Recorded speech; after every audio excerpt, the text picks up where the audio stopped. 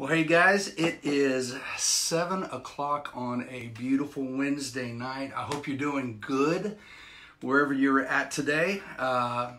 Been looking forward to doing this for a while, getting back into doing some of the different Facebook Lives, diving inside of the Word. And anyway, so before I get started, let's give you the rules, all right? For the mere fact that I can't hear you, amens or thumbs up, their hearts, if I say something you disagree with, there's a thumb mark there. Don't use that. No, I'm just kidding. If I say something, man, that you're going, Scott, I got a question mark, hit the thumbs up. In fact, just go ahead and practice. I saw somebody already hit it. Go ahead and practice it right now. Just give me a couple of amens, a couple of, hey, man, we're here, a couple of heart. There you go. Okay, good.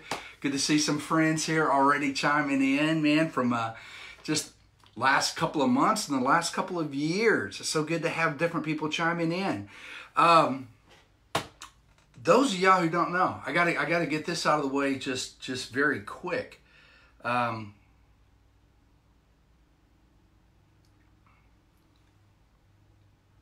Yeah, so our eldest son, those of y'all that know the Crenshaws, we've got our 3 children.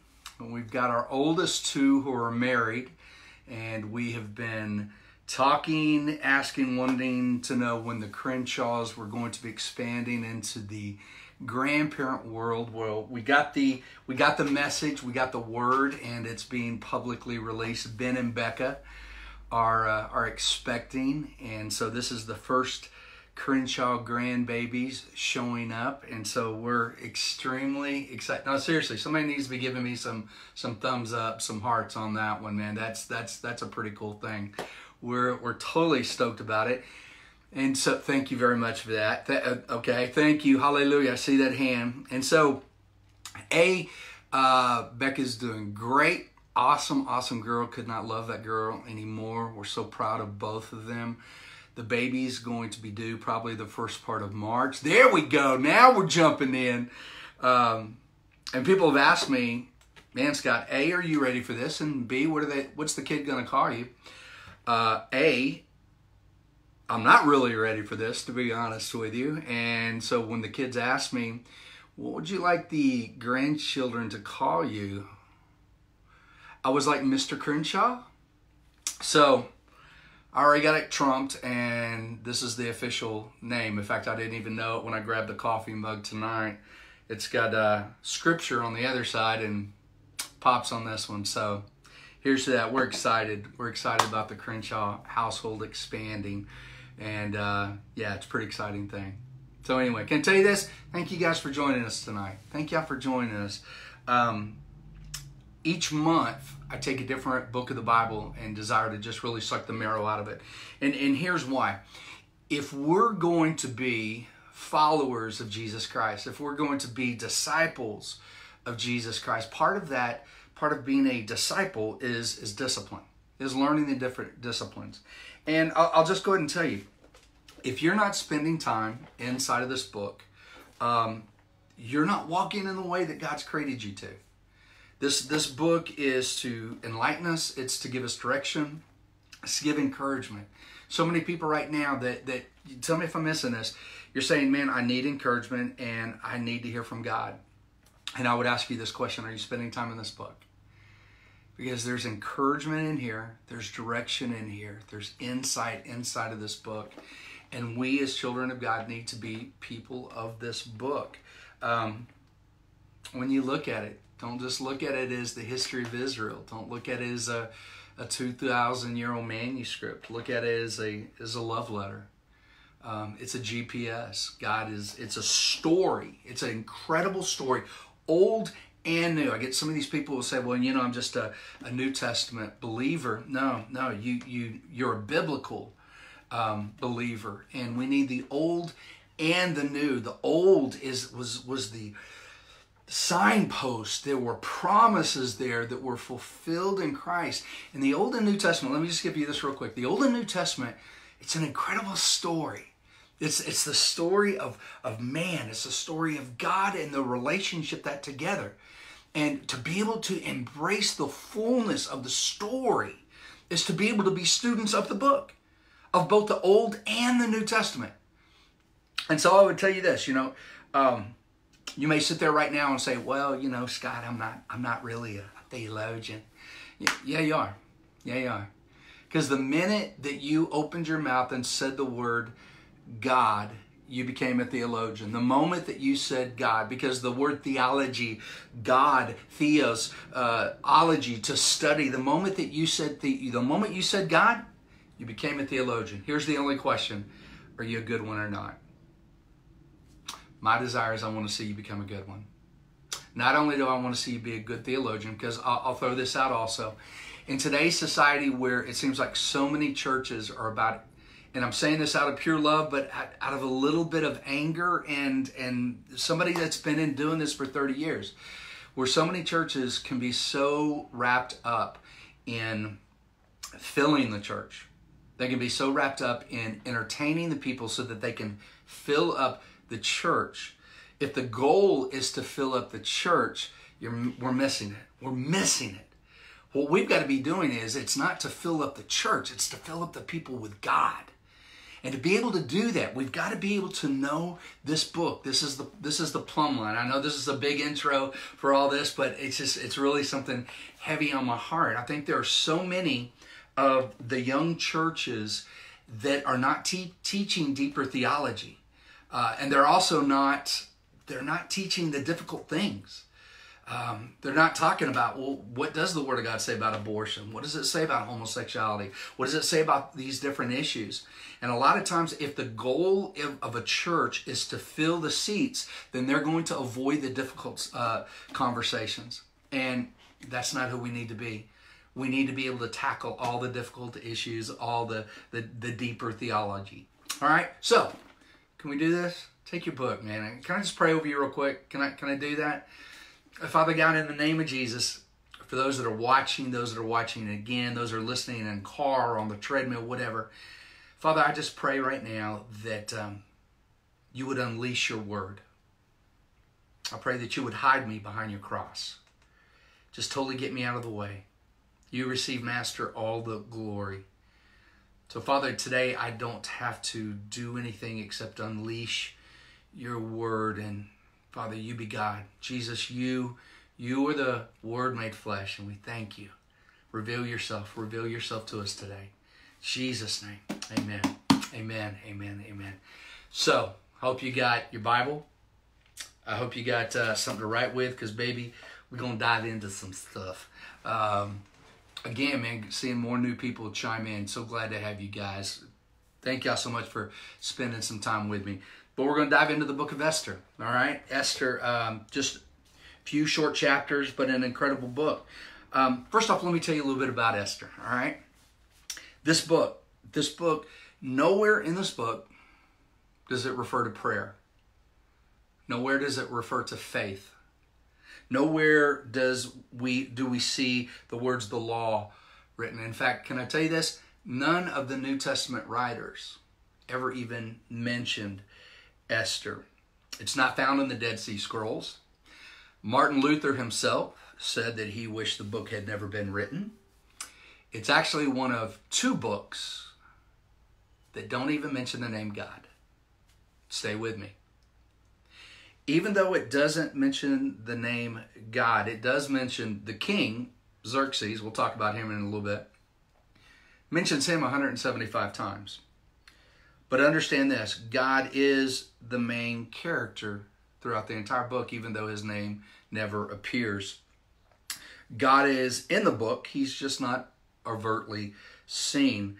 I love this quote by John Darby, one of my favorite commentary study guys. He said this, and please grab hold of this one. I'm telling you, this is a tweetable moment right here. God's ways are behind the scenes, but God moves behind the scenes in which he is behind. I got to give that to you again because that's too much fun. God's ways are behind the scenes, but God moves the scenes in which he is behind. God, love that. What we're going to end up seeing here in the book of Esther, what you're going to see here is you're going to see the word providence. You're going to see providence take place. God takes the natural and he uses it in the supernatural so that all things work together for the good, right? Matthew Henry, another one of my favorite commentary guys, said it this way. He said, God's name is not in it, but his hand is in it. And you're going to see that left and right. What does the name Esther mean? Esther, the word Esther means star. In Hebrew, it means myrtle. We don't actually know who the author of this book is. It's probably not Esther. It could be Mordecai. It could be Ezra. We don't really know on that. So this is a story of a young Jewish girl who is elevated to the queen in a pagan court for a specific assignment. Now, let me give you this. I've got to give you the history. You've got to be able to understand the history to be able to really grasp what's taking place here. All throughout the Old Testament, people would love God. They would turn their back on God. Love God, turn their back on God. Wow, it sounds like our society today. Another sermon. What God continued to do while the people were turning their backs on God, God spoke to them and said, I discipline those I love. I discipline those I love. And I want you to hear that. God still does that today. If you're going through, you may be going through a disciplined time. You may be going through a time where Father is refining you. Can I just give you this one good word? Listen to me. This one good word. He only disciplines sons and daughters. Grab that. If you are going through discipline right now, and Father does discipline, but he disciplines only his sons, his daughters. So in the Old Testament, what you had happening, large period where the people's hearts were hardened toward God. And God continued to tell them through the prophets, I'm going to take you through a time of discipline. I'm going to take you through a time of discipline. And what that discipline looked like was, it looked like the children of Israel would be taken into captivity. They'd be taken out of Jerusalem. They'd be taken into Babylon. And there they would be held in what's called the Babylonian captivity. Now, take you to another guy, Daniel, all right? In the book of Daniel, Daniel is one of those guys who is taken out of Jerusalem, taken into Babylonian captivity. And there he's sitting under the pagan king named Nebuchadnezzar, right? Nebuchadnezzar, he's the guy in charge. He's the guy in charge. So Nebuchadnezzar does this. He's Babylonian. Nebuchadnezzar has a dream. And in that dream, he dreams, to which Daniel comes in and gives him the interpretation. He has this dream. Many of y'all remember the dream. It's a dream of the statue. And the statue's head was made of gold. Its chest and arms were made of silver. Its midsection was made of bronze. His legs, both legs, were made of iron, and his feet were iron and rock. Now, he asked Daniel, what does this dream mean? Daniel came to him and he said, look, God has given me the interpretation for the dream, and here it is. He said, these are the different kingdoms that are going to rule. Right now, King Nebuchadnezzar, you're the Babylonian king. You're the golden head, and that was the Babylonian rule. The silver with the arms and chest, that was the Persian Mede Empire. They would be next. Not as strong, but still beautiful and very powerful. The group that's going to come in and take over the world leaders at that point after the Persian Medes. So you got Babylon, Persian, Medes, and the midsection was the Greeks. The Greeks are going to come in. And then finally, after the Greeks, were going to be the legs, which were made of iron, and that was going to be Romans, east, west. So now you got a picture of not only the empires, but these are also going to be the people that will rule over the Jews. So now you got a little bit of idea of what's taking place here. If I could break down the book of Esther, if you got your notes, I break it down into 3 sections. And I got this from a friend of mine, and I love how he broke it down. Chapters 1 and 2 are supernatural providence. Okay? Chapters 1 and 2, supernatural providence. Chapters 3 through 5, what those are going to be is satanic plot. 3 through 5, satanic plot. And then 6 through 10 is going to be sovereign protection. Sovereign protection. Now, what I do want you to be able to see is, without this, already the Jews have been released, all right? They've been released from Babylonian captivity because now we're in the Persian era. The Persians have already released them. Jews, majority of the Jews have gone back. They've gone back to Jerusalem. But what you've got here is you've got about 1 million Jews who have stayed there with the Persian Empire. Now, what's so special about the book of Esther is nobody else, we wouldn't have any idea what life was like for the Jews who remained in the Persian Empire had it not been for the book of Esther. And so what we're looking at is this. We're looking at about 50 million people are a part of the Persian Empire. And the Persian Empire lasted for about 200 years.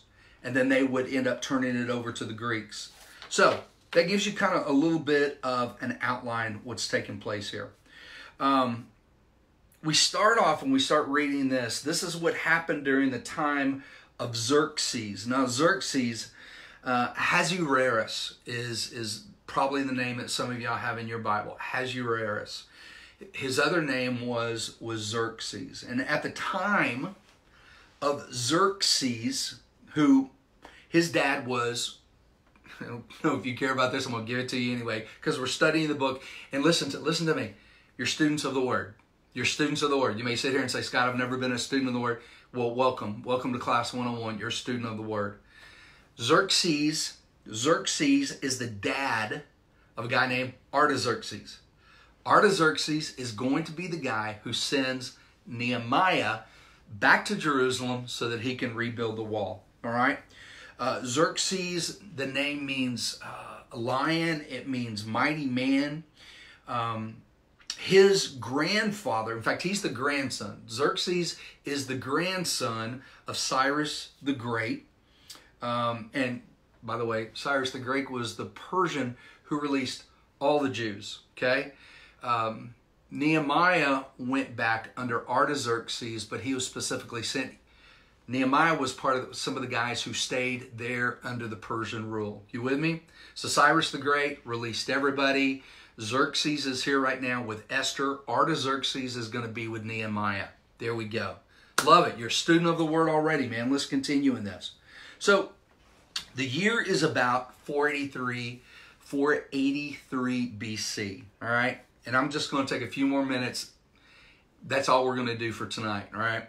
But it says this, that Xerxes was there, and he threw a party, all right? Now, I know some of you guys, because I've been with you, you know how to party. But this was a 6-month party, a 6-month party. Now, let me help you understand why Xerxes was throwing a 6-month party. Most historians believe that he's throwing the 6-month party to bring in all of these other military leaders to try to get everybody on the same page. Because follow this, right? Babylon, that's already passed. You got Mede-Persian Empire. Who's coming up next? Who's coming up next? Yeah, it's the Greeks. The Greeks are coming up next. Well, guess what's already happening? Greeks are already starting to rumble. Battles are already starting to take place. And Xerxes, part of the Persian Mede Empire, Xerxes is already having to go off to battle. He's having to spend that money. He's having to work with these guys. He's having a 6-month party right now, and he's bringing all these generals, all these leaders in. He's trying to get everybody on the same page. You with me on that? So we got this 6-month party. Now, who are some of the people that are at this party? One of the individuals who's going to be at this party is going to be Philip. Stay with me. Stay with me. Philip is with the Greeks. Philip is going to be a key player. He's going to rise up, and he's going to have a son named Alexander. And Alexander the Great is going to be the one who takes over midsection, the Bronze, the Grecian period. Babylonian, Persian, Mede, the Greeks. We got a 6-month party going on. Philip, Alexander the Great's dad, is at the party. So they party for about 6 months. After 6 months, everybody goes home. Well, he's now, Xerxes, King Xerxes, is wanting to thank all the people that helped put the party on, right? So he has another week-long celebrations, another 7 days just to thank everybody for coming out and helping with the party. So everybody goes home. The big group goes home. Everybody who helped put the party on, they're going to stay around. So they're now partying. Party is going on. The king, Xerxes, has got a wife, of course. You're a king, you got to have a queen. Queen's name, Vashti. Vashti. Persian culture, the men and women didn't party together, right? The men had their party over here. The women had their party over here. The men are over here. They can do whatever they want. They can burp, scratch. They can be guys, right? The women, I don't know what women do at their party. They're doing essential oils and Tupperware. I please do not email me for that response. But the women and men are partying separately. All of a sudden, Xerxes says to his attendants, send for my wife. Send for Vashti. Bring her over here with the boys. Now, as a guy, let me tell you what's going on. Homeboy, Xerxes is here with all of his buddies. They're hanging out. They're talking smack. It's locker room talk. He's got a beautiful wife named Vashti. He wants to bring her over, not just because she's gorgeous, but he wants to show her off. I mean, it's obvious she's a trophy wife, right? But he wants to bring her over also because she is adorned in all of her garment, all of her crowns and her jewels and the flowing robes. So he wants to bring her over. Let's look at Vashti for just half a second. Vashti is not a rags to riches girl. Vashti comes from royalty. In fact, Vashti's grandfather was King Nebuchadnezzar. King Nebuchadnezzar, Babylon, Daniel. Homegirl, I'm sure that Xerxes is saying, you know, get my girl over here. And Vashti's going, it just ain't happening. I'm sure major face embarrassment to King Xerxes. He was embarrassed by this. He had to be. So not only was he embarrassed in front of all of his guests, but there was not only embarrassment, but there was also going to be fear. Fear of what? Fear that the queen, if the queen said no to the king, what does that say to the rest of the country? What does that say to the over 120 provinces of Persia? What does that say to the women? And so for the king, he got fear. Now, that was the Persian culture. It wasn't the Jewish culture. This was the Persian culture. He was scared. He was embarrassed. He was scared. So he got his people together. He got his advisors together, and he began to talk to them. And he said, dude, what do we need to do about this? I mean, not only did I get embarrassed, but what if word gets out about this and every woman married causes a revolt? So they decided to do this. In the Persian culture, they simply dismissed Vashti, gave her a different role, removed her from her seat as a queen. You just got chapter 1. How about that? We just went through chapter 1. Okay. Chapter 2. Next week, we're going to dive into chapter 2, okay? And if everything works out, I plan on being back here Wednesday night, 7 o'clock. You guys good with that? Did anybody get anything out of this tonight? Was there anything that you went, oh, dude, I didn't know that. Okay. Anybody? Okay, give me some thumbs up. There. Okay, good. Let me give you this before we leave. Chapter 1, we just finished chapter 1. And what we saw Xerxes. We saw him in the order of what's taken place historically. We saw that he threw a party, invited his wife to come over. And man, is that not the story? Is that not the Shakespeare story of the taming of the shrew? Okay, it's been a long time since I've been reading Shakespeare, but is that not the story of the taming of the shrew? The king's there, he's got a big party going on, he tells his wife to come over, and there's embarrassment and everything. Anyway, somebody drop me a line and tell me if that's the story of the taming of the shrew. So he dismisses Vashti. Chapter 1. Now watch this. Because it's not, I'm going to get hot. You're going to love this. I'm going to give you something that's not even in the text, but it's in the history books. Chapter 1. We just finished chapter 1. Between chapter 1 and chapter 2, something powerful happened.